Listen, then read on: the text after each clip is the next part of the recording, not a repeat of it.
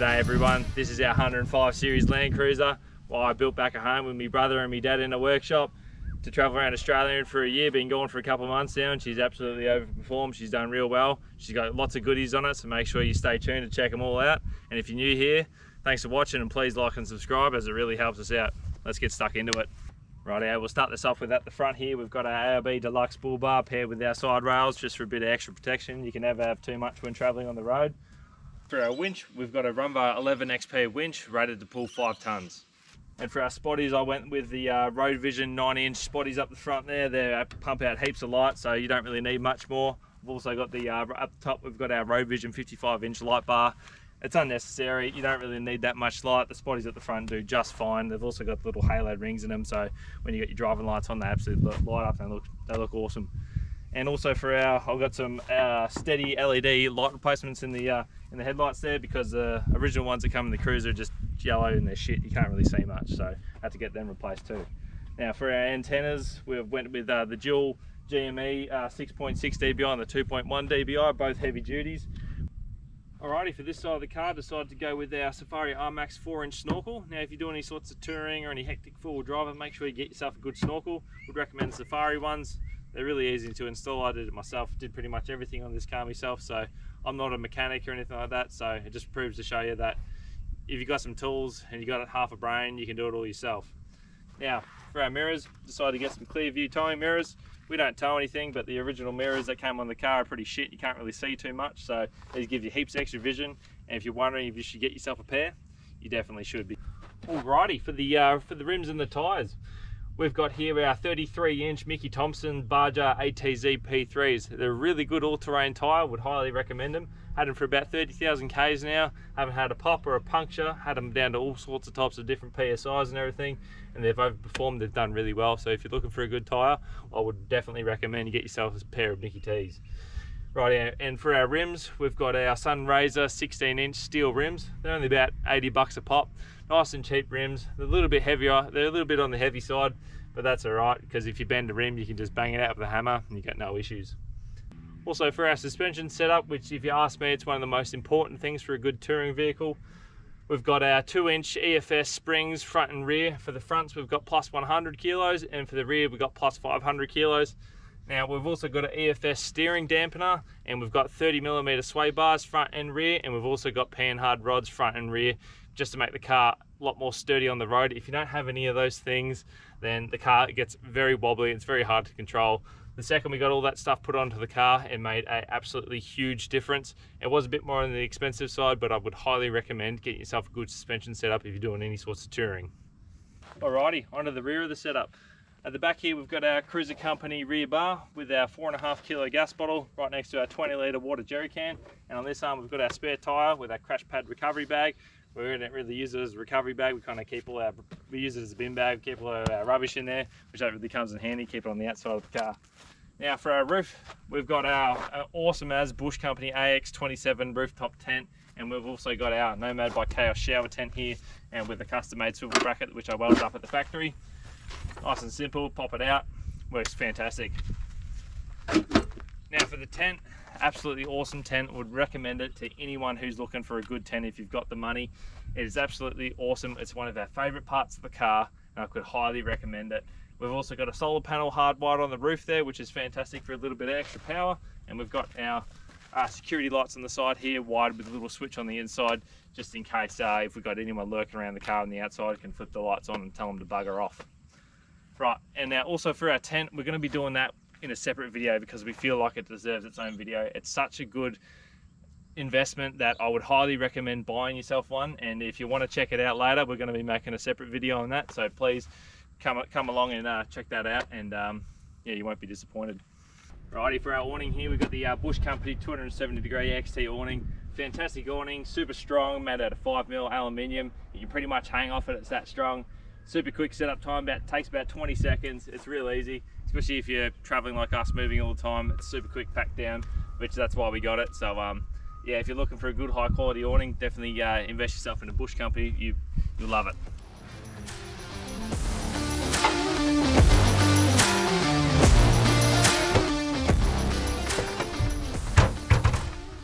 Alright, Alrighty, it's time for the part you've all been waiting for. It's the rear of the setup. Now, everything you see behind me looks a little bit different to your average Landcruiser. That's because me and my brother back at home, we custom designed this draw system just from an idea I had. So everything you see here is 3mm aluminium. And luckily enough, I grew up in a family where I had all the tools available to do this kind of things. Now, we don't build draw systems or anything like that, but we did have a brake press, we had a router, we had a mill, we had all those different types of machines and stuff to do this type of stuff.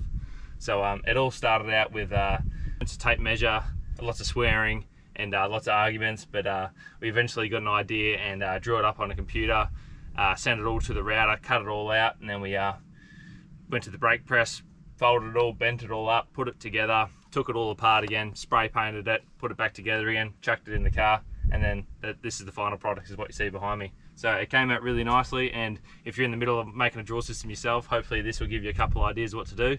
And yeah, let's get stuck into it. Alrighty, we'll start this off here. Underneath this first drawer here, we've got a little push-out food grade chopping board here, which is really good for your chicken, your meats, anything like that, so bacteria doesn't grow on it. And then in this drawer, this is where we keep all of our pots, pans, cooking utensils. We've got a NutriBullet, toaster, sifters, plates, bowls, kitchen equipment, cleaning, anything that's related to do with the kitchen lives in here, so everything's nice and organised.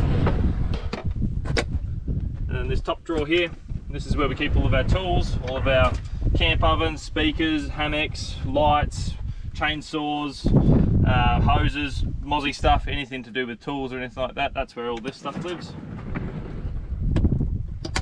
For our fridge, I decided to go with the 85 litre Bushman's upright fridge. I used to have chest fridges all the time, but yeah, I just got sick of digging out of the bottom to get whatever I want. Everything's so unorganised, and pretty much need to take everything out of the fridge to get something down the bottom. So if you're thinking you should convert to an upright fridge, you bloody well should. I've had no issues with this, awesome fridge. They use about 4 amps compared to about a chest fridge, which is about 2 to 3. So it's a little bit more, but I mean, for the extra space you get a 7 litre freezer. You get a little produce drawer, everything's nice and organised. And now if you don't like produce, you can take that whole bottom thing out and you can fit a slab of 24 cans straight in there. So it's good for going away with the boys.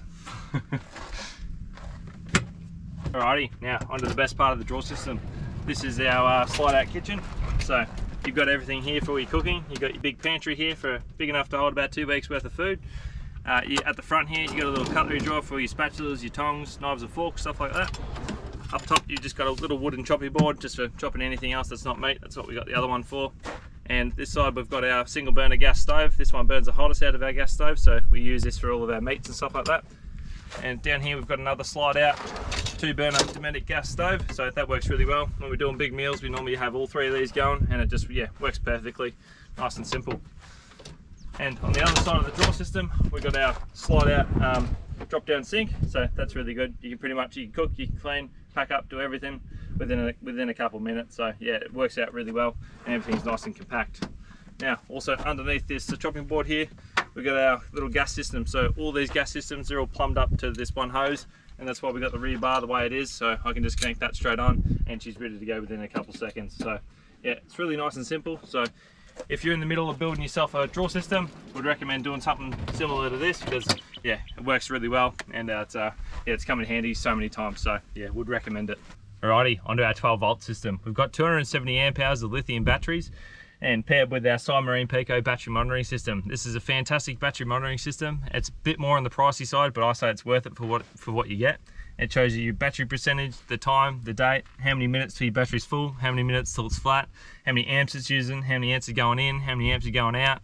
It's got graphs, it's got fridge temps, it's got water tank sensors. Pretty much you can have so many things on this little device that yeah, I'd say it's definitely worth it. And if you're looking for a good one, I would recommend investing in one of these. Now also, we've got 4 switches here. Our first one's going to be our lights for our awning and our surrounding lights. Our second one's our shower pump for our water out the side and our water out the back here.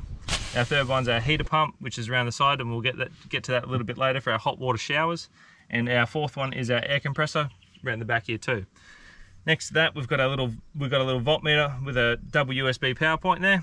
So that's really good for charging GoPros, charging phones, whatever you need. And we've also got a 2000 watt Enerdrive inverter with a 240 volt outlets. So that's really good. Now we have a 240 volt kettle a toaster, a NutriBullet, an air fryer, and that's enough power to run it all. So you don't really need too much more than that unless you're going to be running a microwave or a induction cooktop. You might need a bit bigger of an inverter. So yeah, that's pretty much it for our 12 volt system. Let's go check something else out. Alrighty, onto the inside of the car. We've got our Toyota Landcruiser factory seats, but we've got them reupholstered. They're absolutely awesome like this. The original ones were getting a little bit shit and all the cushioning was starting to go. So, and also we've got the floor redone, and the floor came up really nice. The old carpet was getting a little bit smelly, so we got that redone too. Now, on the inside, we've also got a UHF little handheld unit there, right next to your leg. So it's not fucking on your arm or anything like that. This is the most comfortable spot that I found to put it. Alrighty. On the inside for our head unit, we've got a 9-inch heads-up display from a place called Premium Head Units. It's a plug-and-play kit. Literally plug straight in. You can get dash cams, you can get reverse cameras, get whatever you want. There's heaps of extras, but we just got the head unit itself, so that's really good. Now, for our audio system, we've got two 6.5-inch Hertz Energy speakers up front. We've got a 12-inch subwoofer here, and we've also got 2 amplifiers at the back, which you can't really see, but it's all wired up nicely, and it's all nice and neat, and it pumps real hard, so we love having a car with some good tunes. So yeah, it came up really well, and I'm really impressed with the inside of the cab. It looks real nice and looks like a brand new car, even though she's 20 years old. So, all right, let's check out the engine bay. She's a 1FZ FE engine. She's a FZJ 105R 2002 petrol Landcruiser. We haven't done too much special underneath the bonnet. Only thing we've done is a 120 amp hour AGM deep cycle battery. And we've got a Red Arc Smart Start isolator, which is pretty much a must-have with any sorts of touring vehicle or anything like that. We've got all of our fuses and everything in here, and yeah, we've done new extractors, we've put all new pipes in, we've done a new radiator, we've done new thermostats, we've done new alternators, we've done pretty much anything there is, you know, power steering pumps, etc. Just before we left for our big trip, we thought we'd better go over all of it and make sure she's rock solid, so I don't break anything on the road. But haven't had any problems with her yet. Fantastic engine, and she just likes to drink fuel is all. But all these old cars kind of do, eh? Rightio. Alrighty, onto this side of the car. We've got a porta potty, we've got an air fryer, we've also got an awning wall kit in here, which we'll be showcasing in a later video when we do our tent. We've got our 2 little toiletry bags, and we've got all of our toilet cleaning stuff there too. Now, if you notice these 2 little taps down here, we've got an in and an out. So underneath this porta potty here, we've got an 80 litre stainless steel water tank, which we can plug a hose in here through a bucket, turn the pump on, and it'll suck up all the water through the tank, and then water will start coming out the back when you know it's full. And the other side, this is our out, so we plug our shower head into here, and we just open up our shower awning, and then we're ready for showers. Now, if you want hot showers, we do have heater pumps in here, which is a little, there's a little thermostat underneath here in this little nook, and we normally have that to about 40 degrees. Now, when you've turned the heater pump on and you've opened up all the valves down the side here, the water will all get sucked out of the tank, go through the front of the car, go through a heated coil, and then return into the tank. Once it's reached desired temperature, the heater pump will switch off, and then you're ready for nice 40-degree showers, which is an absolutely awesome thing to have on the road, because when you've been traveling all the time and you're able to have a nice warm shower, that just helps so much. And yeah, would recommend getting a hot water system in your car if you're doing any sorts of touring. Hot showers on the road are the best. Right, let's go to the other side of the car.